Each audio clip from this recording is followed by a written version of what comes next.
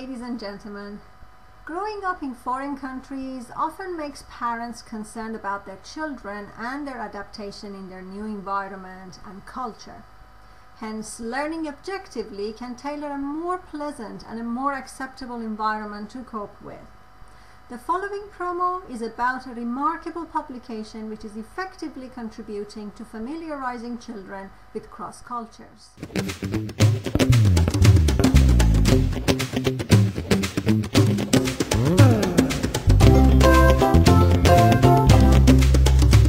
As parents, we do our best to keep our kids healthy and raise them to be happy and successful. One element of success today is to give them a global perspective. But how do we start? I wrote Growing Up Global, Raising Children to be at Home in the World, to answer that question. I spent about 20 years of my career helping governments and companies succeed amidst globalization. I've lived in Latin America, the Middle East, Africa, and the US, and my religious heritage is rooted in 4 of the world's faiths. A year after 9/11, I spent a few weeks in China on business, and was most struck by what seemed like the grooming of their children for the global economy. What were we doing to prepare American kids? I found so many resources, but not an easy-to-use guide for my busy family. So the result of 6 years of research, thousands of conversations, and my own family's experiences is Growing Up Global. In the book, I offer hundreds of ideas on a budget. Start with what you love, like sports and games, music, books, or movies. Try new foods. Learn greetings in various languages. Growing Up Global offers ideas within driving distance that can bring a new culture alive. The book also offers suggestions for meaningful service, local and global, to start making a difference.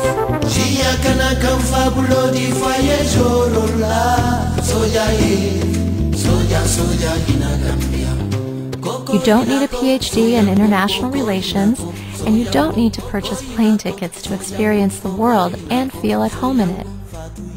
Growing Up Global offers a toolbox for every parent and educator.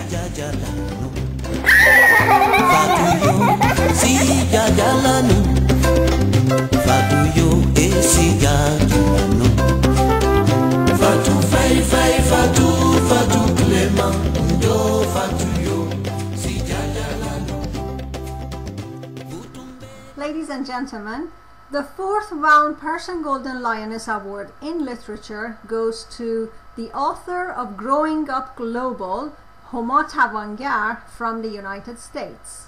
Let us view her message to the Academy. I'd like to thank the World Academy of Arts, Literature, and Media for your outstanding efforts in cultural diplomacy. I'm honored to receive this Persian Golden Lioness Award for my book, Growing Up Global. The award is particularly significant to me because of my Persian heritage, which has been such a source of beauty and wonderment for me. I've been inspired by so many Iranians throughout the process of writing about how to pass along a world-embracing vision for all children. Thank you also to the Drs. Dorbayani for your commitment to diverse arts and intellectual pursuits.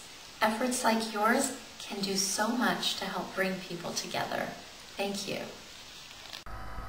Ladies and gentlemen, before announcing the next awardee in Persian Studies, let us view a short clip selected from his numerous contributions. But Cyrus was a very different kind of king. He refused to enslave his new subjects, a revolutionary concept in the ancient world.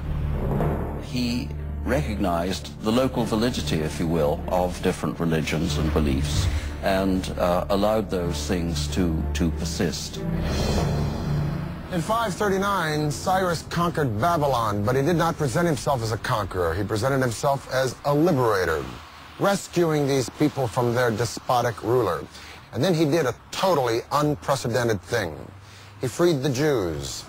The Jews had been living in Babylon in captivity ever since Nebuchadnezzar destroyed Jerusalem and their temple.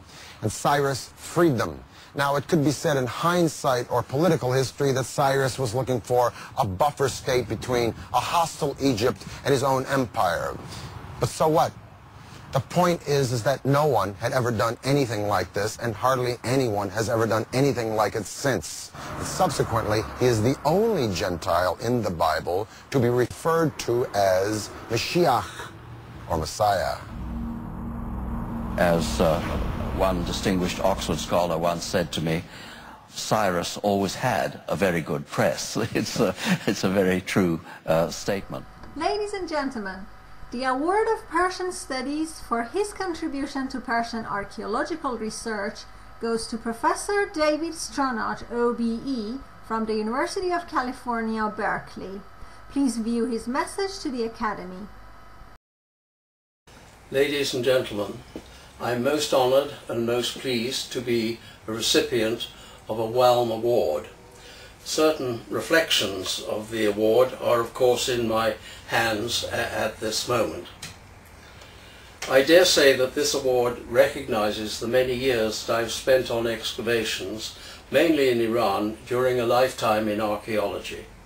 In this context, I remember Professor Roman Gierschmann, for long the doyen of all the archaeologists who were active in Iran, being asked what he attributed his longevity and his still notable energies to. And he replied with a broad smile, to the rays of the Iranian sun. Perhaps I benefited too.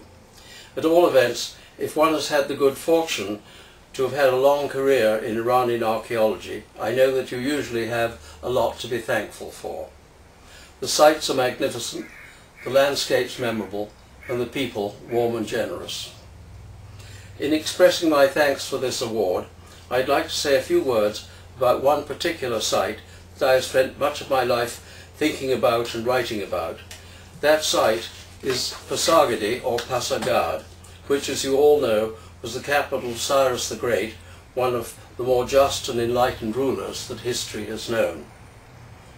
One of the things that always intrigued me about this extraordinary site from the time I first worked there in 1961 was the fact that it still retained faintly visible traces of a very ancient garden. Apart from all else, I always reflected that in some way this garden might give us further clues about the tastes and the innovative mind of Cyrus. Yet the way I came to discover the real importance of the garden is almost laughable.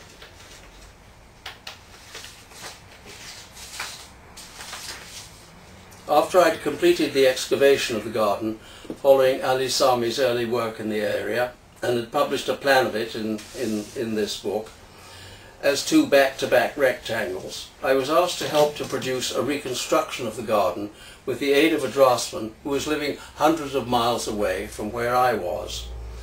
And he placed a straight row of bushes right in front of Cyrus's external throne seat, so that all he could see of his 200-meter garden, 200-meter long garden, was the bush right in front of him. At first I was furious, but then I realized that if one moved the line of bushes a little to the left or a little to the right, Cyrus would have had his desirable view of power going right down through the length of his whole garden. And with that adjustment I realized that the two rectangles would be divided, and then we would have a fourfold garden, or a chaharbagh. I do not know if the garden was meant to echo one of Cyrus's major titles as King of the Four Quarters, but I do know that from this time onwards the Persian garden became one of the many civilizing influences that the world owes to ancient Iran. Thank you very much.